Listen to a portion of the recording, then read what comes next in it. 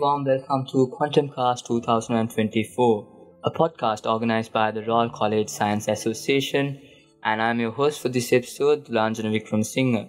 This podcast aims on exploring the fascinating world of science and its impacts on our lives. So today we'll be discussing about a very recent topic that a lot of Sri Lankan people are facing in currently, about the environment challenges faced by the Sri Lankan people. Joining us today is an eminent professor, Professor Terney, who is a leading expert in marine biology. Professor, thank you for being here today. Thank you, Pita. Thank you for inviting me for this event. Yes. So before we move on to our main segment, which is regarding marine biology, we'll have a bit of introduction about yourself and the background you had on how you got into marine biology. Yeah, actually I also from down south. I schooled in St. Saviour's College, Matra, and again to Rahul College from grade 6 onwards. And since we are southern people, we are always, got used to be always with the sea. So that is where I started, loving the sea. And then my A-levels, I did my A-levels in biological streams. Then I got to the university and university science stream. And from that point onwards, after my third year, I started doing my zoology special degree as my degree. So I selected zoology as my special degree, and then I got a second upper grading. Then I got my first job at the Faculty of Medicine as a scientific officer. So it's a kind of, checking bodies, and that is not palatable at all, because I am a kind of outgoing person, always want to go out and enjoy the environment. So I quit that job and I again joined the Department of Fisheries Biology at that time as a probation lecturer. That's my academic career started. Then probation lecturer, and then lecturer, and then I went to Sweden to do my PhD, again in coral ecology, coral biology, coral reproduction. So then I submitted my thesis in 2008 to Kalmar University, Sweden. Then I came back as a senior lecturer. At the time I was the head of the Department of Oceanography, and then after 2014 I joined the government as a general manager for Marine Environment Protection Authority as a GMO CEO. So I work in the government sector for 7 years until 2021, protecting all the ocean in the country and working with all the universities, schools, and all the government agencies, private agencies. In 2021, I went back to the university again, and then in that case, I work locally, regionally, and even globally. I work with UN agencies as experts, and still I'm working as an expert for marine pollution for some UN agencies. So that's the way I came, and it was an experience. Journey, yeah, man. Yes. Experience. Of course, a very exciting journey. So, sir, you mentioned that you have traveled around the world to get your educational as well as regarding the research regarding marine biology. So this leads to my first question of today's theme. What would you say is the significance of the marine system in Sri Lanka? In the world, the ocean covers about 71% of the Earth's surface, and it provides everything. The oxygen, it absorbs carbon dioxide, it cools the planet, and again provides us with fish, everything. So we are very much depending on the ocean. In Sri Lankan context, we are at we are Northern Indian Ocean people. It's a large island, Sri Lanka, and we are surrounded by an ocean that is about 8 times larger. So still our focus on ocean is very much less. We are focusing on fisheries, tourism, and for some extent oil and gas explorations. So we just started that one. But still in our case, Sri Lanka, we have a huge potential to use our ocean in larger context, and use the ocean to explore more resources, train scientists to do lots of research, find resources there, and maybe expand tourism and maybe underwater drilling or whatever. There's huge potential there. And shipping sector again. So we have a big potential around Sri Lanka regarding ocean resources and ocean opportunities, but still we are not using it because we don't know it. So still under testing. So this podcast will be another eye opener for especially young kids like you and schooling kids. Okay, there's another world there. Right, it's another area. And that's a world that we have not touched as students. And you can go and you can do marvels, right? You can enjoy the environment. You can be a scientist or marine manager, marine lawyer, marine architect. Everything is there. Therefore, yes, there's opportunity. I think this will be an eye opener. So I hope in the future, Sri Lankans will start using ocean in more meaningful and more productive way to benefit the country. Yes, of course. Welcome to NCHS. Studying has never felt this good. It's not just studying. This is what a lab should be. Whatever I want, whenever I need. I don't miss a single class office. I'm flying to Australia next week. Commence degree pathways at NCHS and continue in Australia, Malaysia or USA. Unlock your future. So, sir, leading into my second question. Sri Lanka is a very biodiverse place. It could be the environmental, it could be the tourism, or it could be any other thing. So, regarding your sector, regarding marine ecosystem, could you share some insights and examples that are unique found in Sri Lanka in this marine ecosystems? Yeah, I am a scientist. As I told you, I am a marine ecologist, but I am a diver. I'm a dive master, and I'm an underwater photographer, underwater videographer. So I go there by myself, right? So, for example, if you go for a place like Yala or maybe Nakas, yes, you will see something. But if you dive underwater and if you start exploring, you will see much more than 10 times bigger than that, right? Volume wise and again diversity wise, it's very vivid, very colorful, and it's a unique experience. It's expeditious, right? Therefore, we have a very unique environments underwater. Most of people have not seen. Less than 1% of people have seen that. I mean, it's a sensitive topic as well. Of course, yes. A lot of people do not explore underwater. So for you, it's a place to go, right? It's a very unique, and for boys and even girls, it's a very adventurous place to go, and it's challenging, right?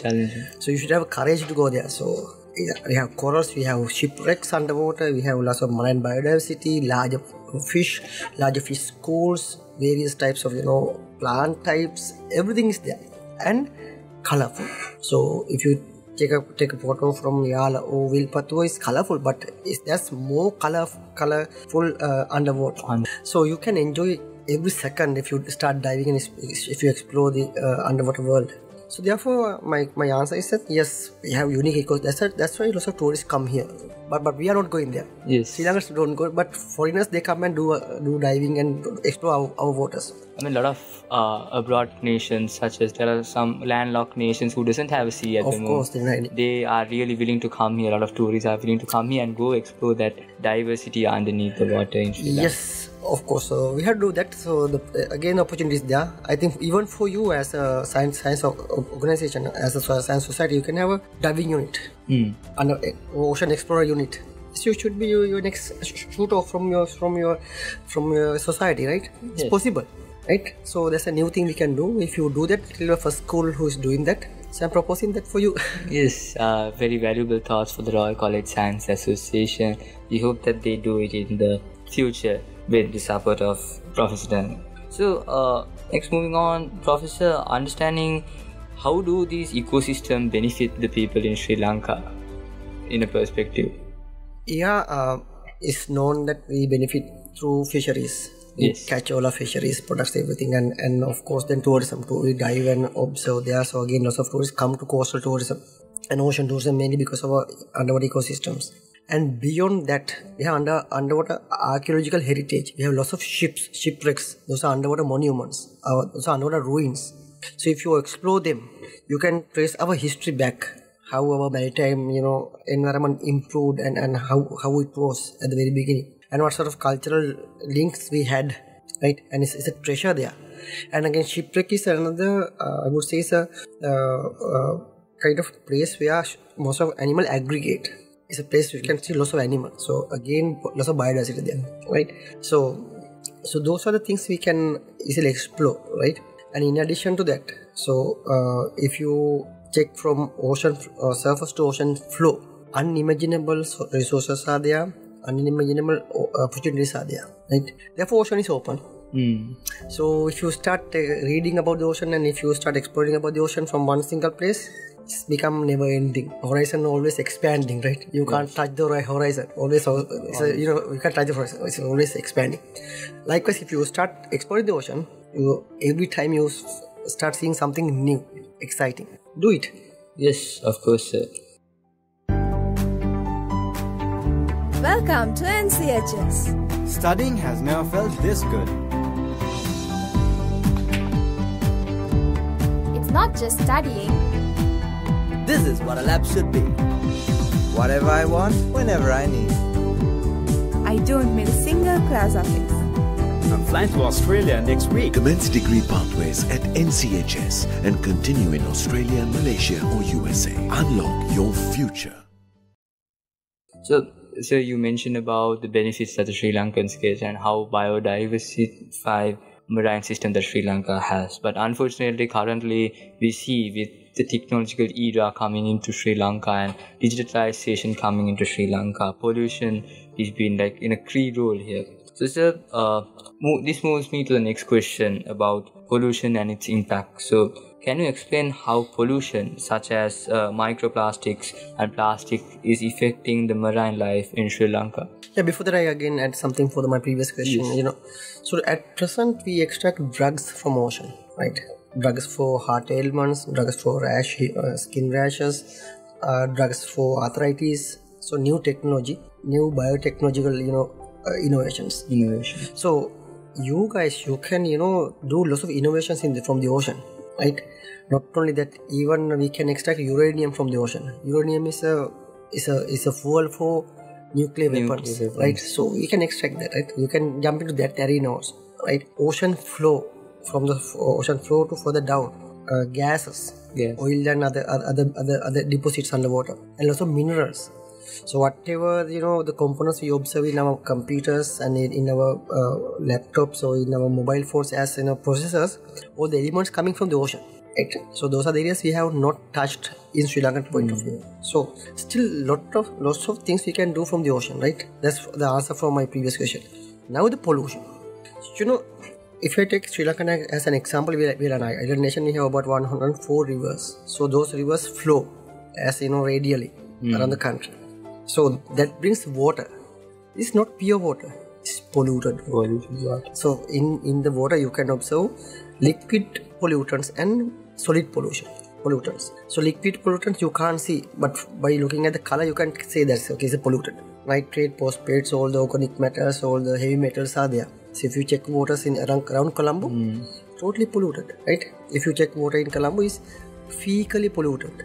Fecal coliform, fecal bacteria are there because most of the toilets are connected to water waste, and then everything end up in the ocean. Like it's a liquid pollution we don't see, and you can smell it sometimes. You can see the color, so then you can have an idea, right? Otherwise, you won't see any pollutants sitting in ocean waters. That's liquid pollution. We don't care much about, but it's a serious issue.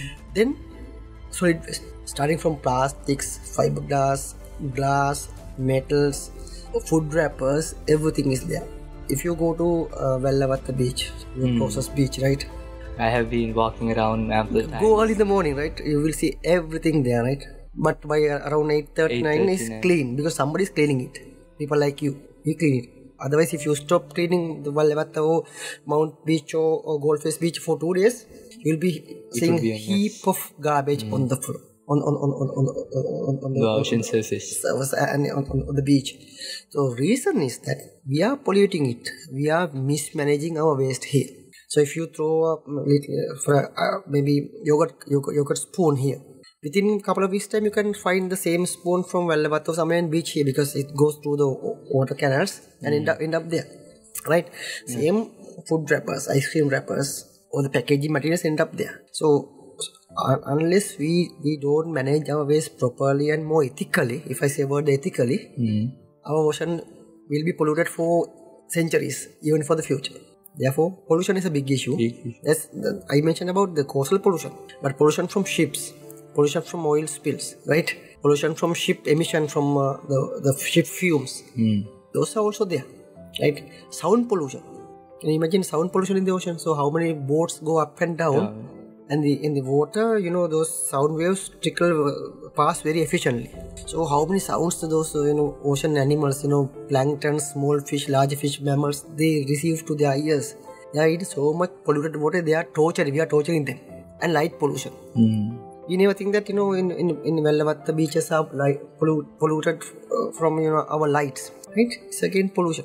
So everything is there, but this pollution is a very huge problem in the ocean. So somehow we have to, it's our duty to reduce it because we are depending on the ocean. So if we kill the ocean, that will bounce back to us, and that will be the end of our whole humankind, our lives. So all animals will disappear because of the ocean. I think our biological system or the system relies on the ocean. Everything will collapse. Sea waves and the fishery that we have. Yes. So you mentioned about the general perspective of pollution. I mean, regarding with the lack of management of plants in various cities, that the pollution, the ocean gets polluted, and about oil sinks with happening in ships. So next, moving on to a bit of another various topic. So are there any other major pollutions impacting Sri Lankan marine environments, like in another way that people don't see into their naked eye? So liquid pollution, of course they won't see it, but microplastic, Shuddha plastic, right? So soon as you throw something, it will start decomposing. So the first step is they break into small pieces. Those are called microplastics. So when you breathe microplastic, you breathe plastic, right? So if you take this dust here, all the dust contain microplastic. Even clouds we can find microplastic. Even ocean floor we can find microplastic. So we in Manampetiya in Anuradhapura, we have seen that elephants die because they eat polythene bags, and they ultimately block their alimentary canals and they die. Same thing happens in the ocean. Large polythene bags and others, they are consumed by turtles and whales, even dolphins.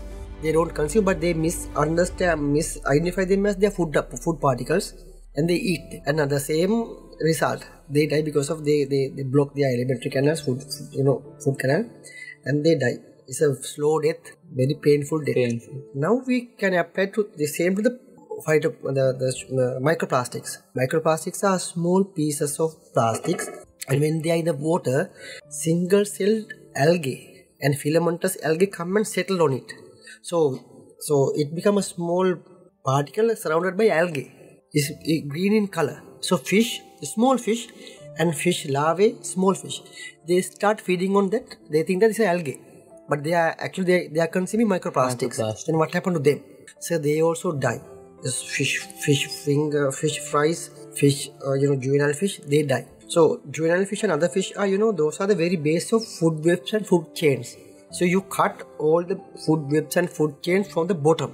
So what happens? The rest of the food chain complete collapse. So our biodiversity, our fisheries will be in a jeopardy in the future because of that. We don't see it, right? So now even in our brain we can see microplastics. In our blood we can see, even placenta we pass microplastic to the babies, right? Even dolphins, when they breathe, that breath also contain microplastic. Is everywhere. So that's unseen, but extremely hazardous problem we don't see, but now we are facing it. So the ultimate result would be again unknown diseases for us, right? And maybe changes in our physiology, maybe changes in biodiversity, collapse of the well-known food chains and food webs. Ultimately, we have an issue with food security, biodiversity security. So issues is happening now. Yeah, it's what Professor mentioned was that people can't see this into the naked eye, and you mentioned how it impacts in a very, very big way to the human chain, as well as you mentioned to the food chain and many other various impacts. So if you're listening to this podcast, you might know now the danger of using plastics and how it affects us in a very, very small way, but it goes into a big mile. So next, moving on, Professor, recently I was reading some articles regarding about this biodiversify environment theme. So it mentioned that overfishing in Sri Lanka also degrades its marine ecosystem. So how is it possible, overfishing? So if you go to I am taking Colombo as an example because we are at Colombo. So if you go to Mount Lavinia, off Colombo beaches, off Colombo Gold Face, you won't see much fish because it has already been taken out by fishermen, right? And we have a number of fishing gears, fishing boats. So since we are biologists, we talk about carrying capacity. So if you have this room, we can fill about maybe 100 people. If you put 200 people, we are exceeding carrying capacity. Yes. The same. So you have a fixed amount of fish, but here we have excess amount of fishing gears and fishing boats and fishermen. So the resources is not enough. So we at some day there will not be any fish in the sea, because all fish is taken out, right? So therefore, in Sri Lanka we have a very big issue with overfishing. We are using dynamites. It's illegal, but we are using it in some places. We are using bottom set nets. Not only we catch fish, we even destroy the environment. We are using the bottom trawls in Pork-Bay region, Sri Lankan and even Indian. They are taking whole fish stocks, even bycatch. Bycatch is another phenomenon. If you target, you target jacks. But if you catch some jellyfish with that jack, that jellyfish is a bycatch. We are not targeting this, right? It's extra catch. Yeah, that's a bycatch. So in bottom trawling is non-selective. It catch everything. Therefore, lots of bycatch is there. So what they do is they throw away bycatch. They extract the target fish and target edible animals. They extract, others they throw it away. Lobsters, crabs, shrimps, they throw away. Right? Other marine plants they throw away as bycatch. It's a huge problem. So therefore, in Sri Lanka, because of these unsustainable fishing gears and high amount of fishermen, fishing gears and fishing boats, we are catching more and more fish than we are supposed to. Right? That leads to overfishing. That again leads to resource depletion. So the amount of resources are going down daily, day by day. So therefore, day by day fishermen don't get enough catch. That catch also going down. Less income to the fishermen. So therefore, their family life, their life, the status also going down. Environment is degrading. Less tourism.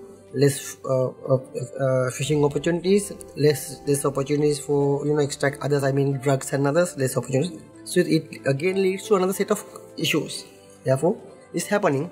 So as the government, we have to take some decisions to stop it and arrange some ways to establish sustainable exploitation, not unsustainable. So if we can establish that, we can observe that, we'll see in the future at least there are some fish stocks remain. Otherwise, that will lead to, as you mentioned, overexploitation. It means a collapse of whole system, not only ocean, even land also. It happens if you do or if you engage in overexploitation. Yes, of course. I think our next segment is regarding the solutions. As the Professor mentioned, these solutions needs to be sustainable as well as very practical way into both people as well as biodiversity. So we'll be catching the next segment after this short break. Welcome to NCHS. Studying has never felt this good. It's not just studying. This is what a lab should be. Whatever I want, whenever I need. I don't miss a single class of it. I'm flying to Australia next week. Commence degree pathways at NCHS and continue in Australia, Malaysia or USA. Unlock your future. Hello and welcome back to the show. We were interviewing Professor Terney regarding the marine technology in Sri Lanka, and we shared some valuable insights regarding the advantages, regarding the challenges that this technology, this ecosystem has faced in the current era in Sri Lanka.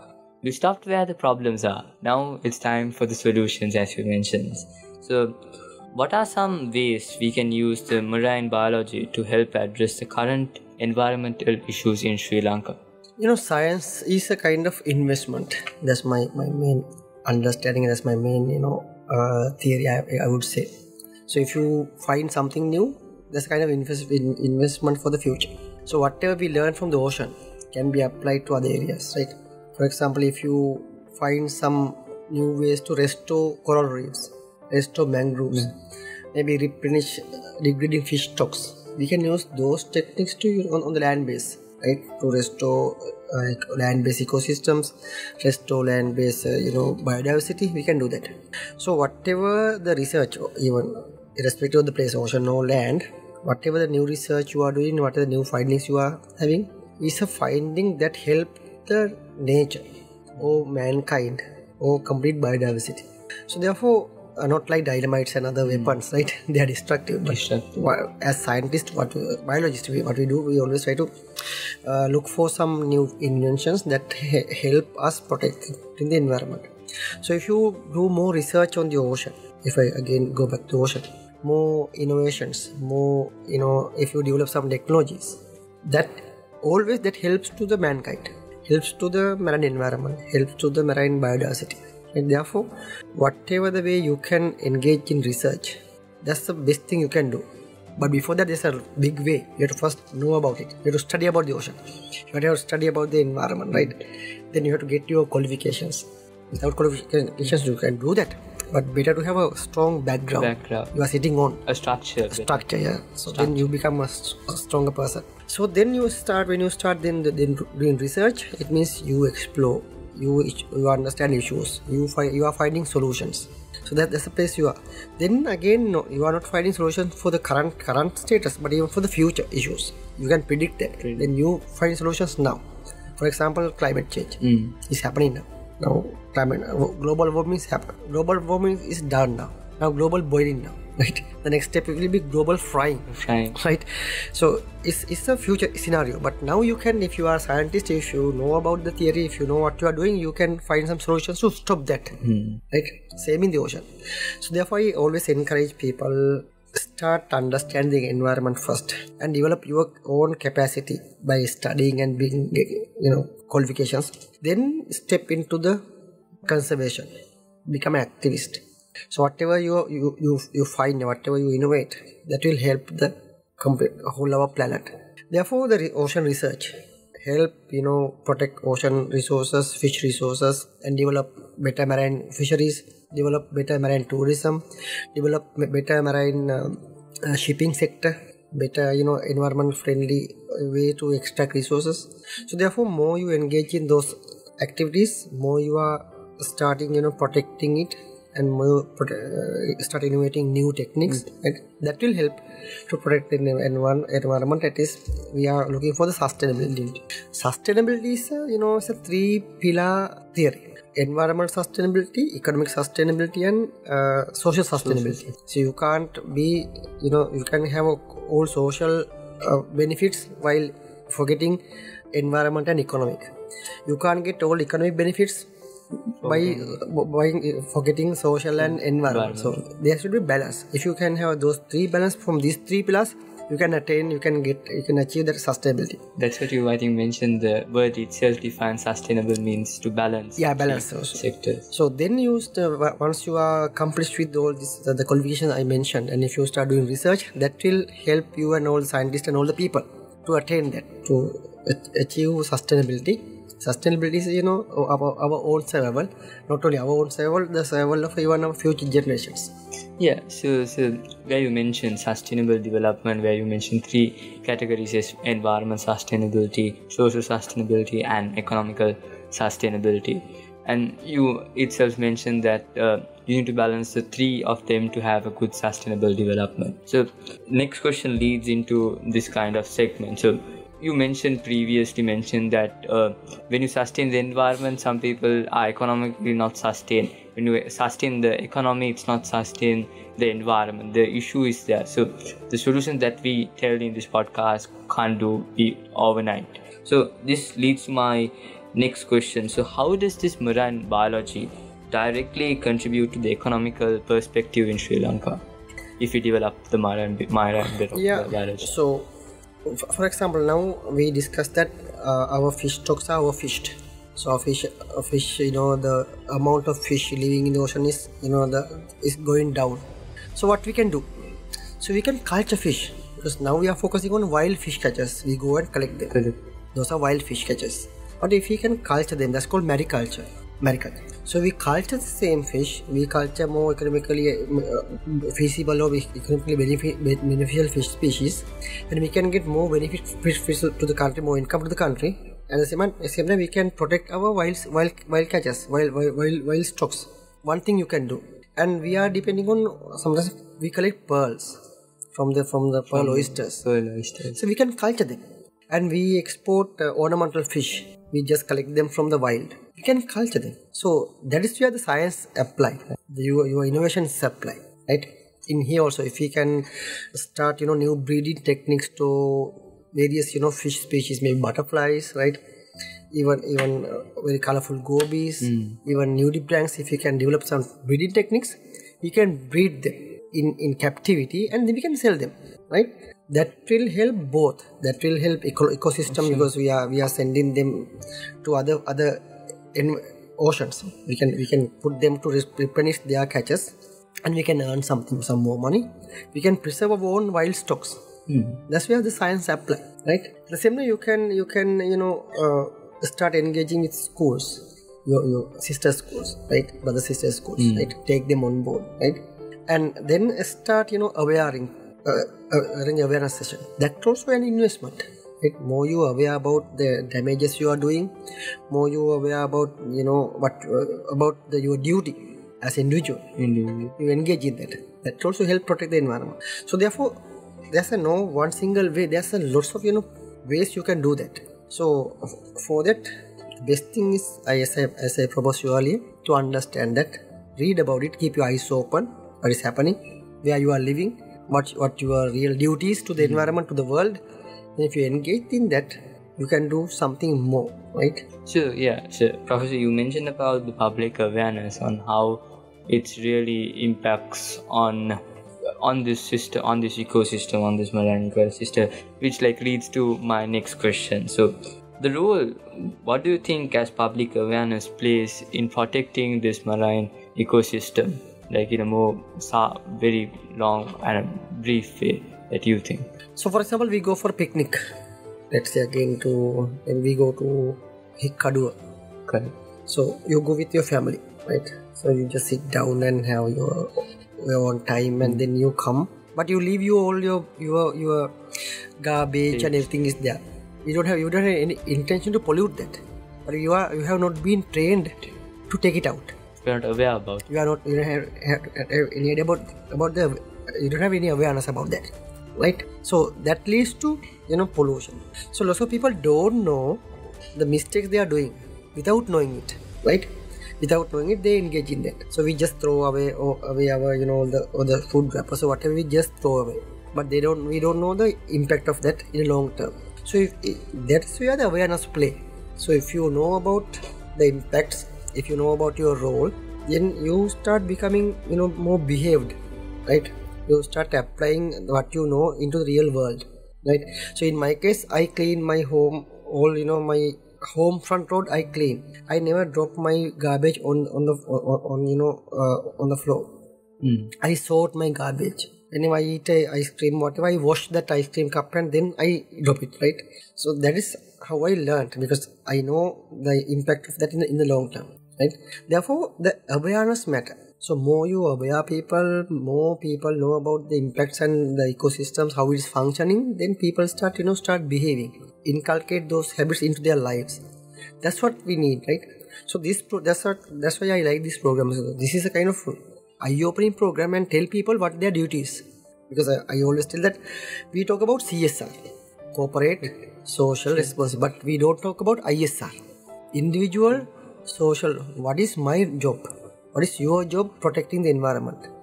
You come to the school and you go out after 1:30 you go out, but in between, you take everything from the school. What you do as an individual back to the school. What is your footprint you leave here? Have you planted any tree here? Have you initiated a new program here? Have you done any cleanups here? That's your duty.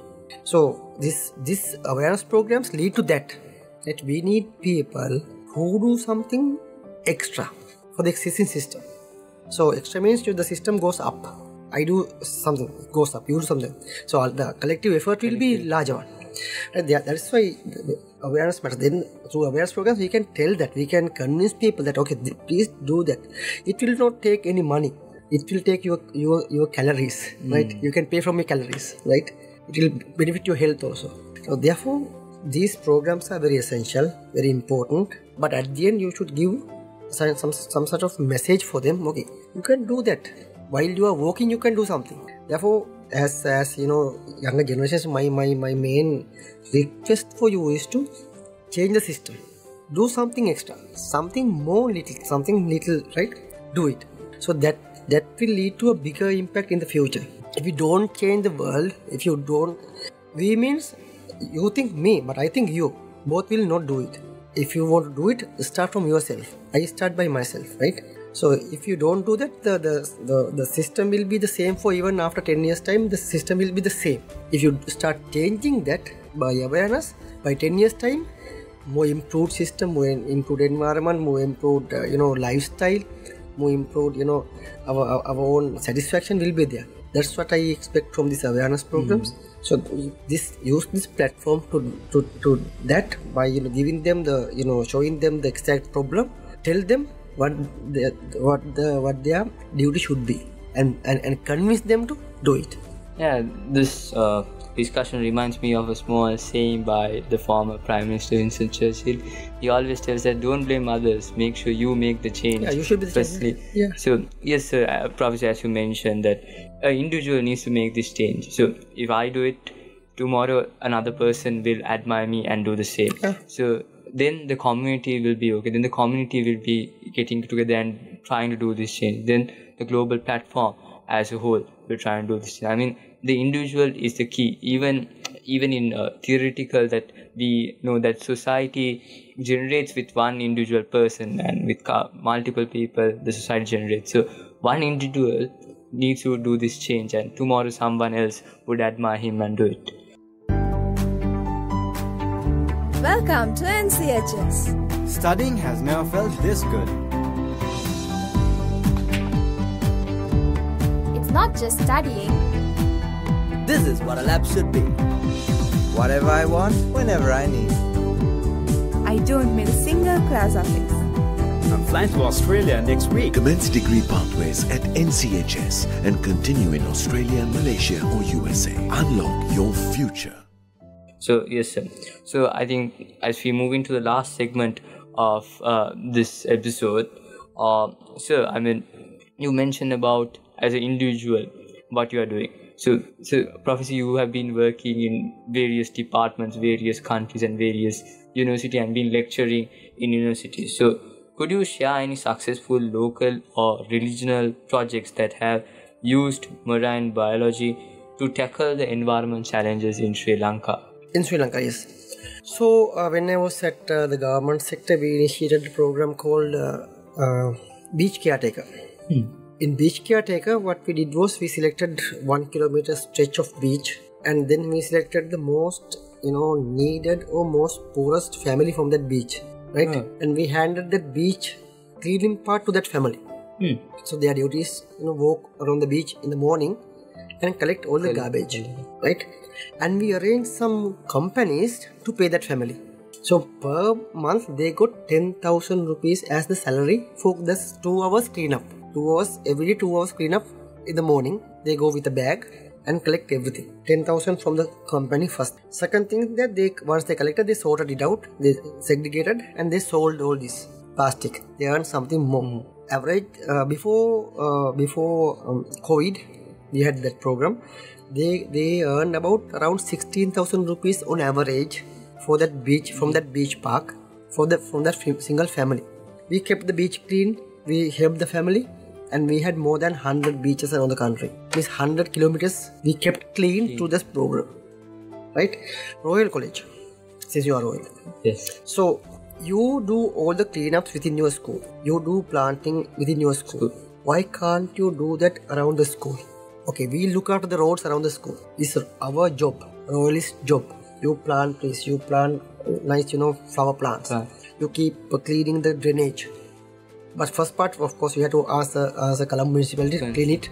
And then monthly you can maintain it. But you learn, you get experience, you feel, how difficult the hard work is, right? You serve the country, right? You save money for the country. But the project is maintained by you, who means the Royal College, Science Society, whatever society, and government receive money, and people walk around and say, okay, somebody has cleaned the road, keep the clean, then we inquire. Then we know it's you. The credit goes to you, to your school. Something small, right? not the whole road around the Royal College, but select one stretch. Royal Avenue is the Rajagir Math. Rajagir Math. Take them, maintained by you. That's the service you can do, right? So therefore, we can do a lot as individuals, right? What the problem is, we have not been trained to see that opportunity, right? So I have done such programs, right? I am now teaching schools. I am advocating schools to engage in that. For example, we have a number of more than, let's say, 1,000 government agencies around the country. Number of private. If we can request all of them to clean their own roadside by themselves, do we need this extra the team to clean all the roads? No. It's a service we can expect. So that sort of things we can do. I have done that. So I am requesting you do that. Select Rajagir Math. Okay, this is our road. Your name is already there. Yeah. Maintained by us. Weekly you can go do Ramadan, right? You can plant whatever the trees you like, and you can, whenever we walk, we can see a difference there. Can't you do that? Yes, we can. You can. Those are the simple things that leads take a mileage, right? So those sort of things we can do. I have done. I am just gave you an example. So thinking that way, don't expect bigger funding. Just use your calories and your brain. Yes, sir, really, you mentioned previously about the Sustainable Development Goals and how it affects, and the project you mentioned regarding about your perspective before COVID, beach caretaker. I think it balanced the whole responsibility in the Sustainable Development Goals. You pay the poor family money as well as they are socially caretaked, and they also help the environment in a way that they like. So it's really a great job that you guys even you can go to Athedia and take a 1 kilometer stretch maintained by Royal College environment. Your society name you maintain. You go monthly basis, not the same team. You have a separate teams. Okay, January month team number 1, February team number 2, and you maintain that somewhere else, right?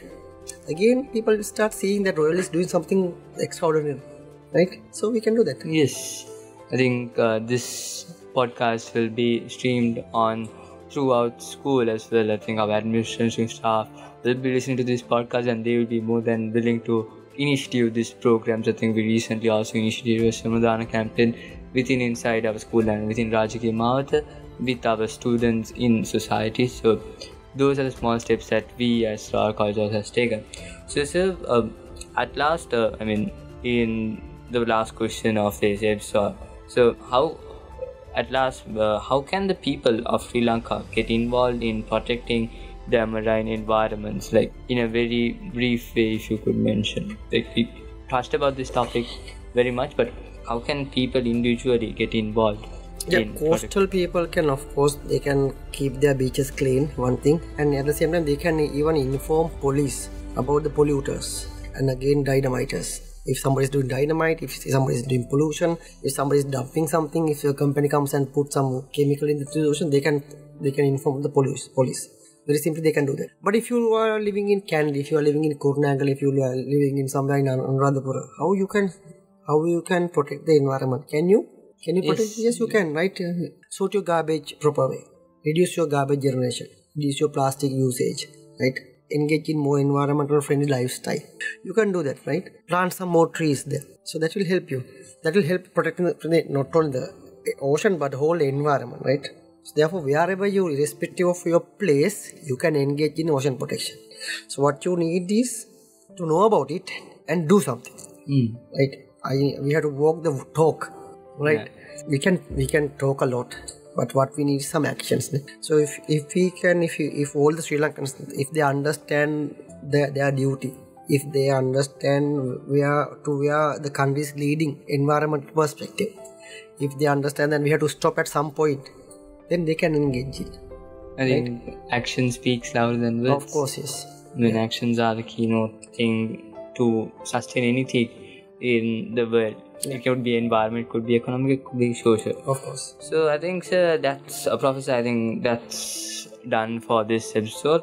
Thank you very much for sharing your expertise and the insights regarding this marine biology ecosystem, which is a very sensitive system. I think a lot of people in Sri Lanka is not aware about it, but thank you for raising up your voice and giving the awareness that the people need. So in that, so ladies and gentlemen, as you could see how sensitive this subject, how valuable this subject, and how effective is this subject to people as a whole, how it creates a scar between the human chain as the biological chain to humans. But we as people, we don't think about these situations. I mean, we think in another angle, but this is an angle that a lot of people have forgotten about how it affects. So I mean, this is a good opportunity, Professor, that you raised voice and gave some valuable insights regarding to the people in Sri Lanka on how this marine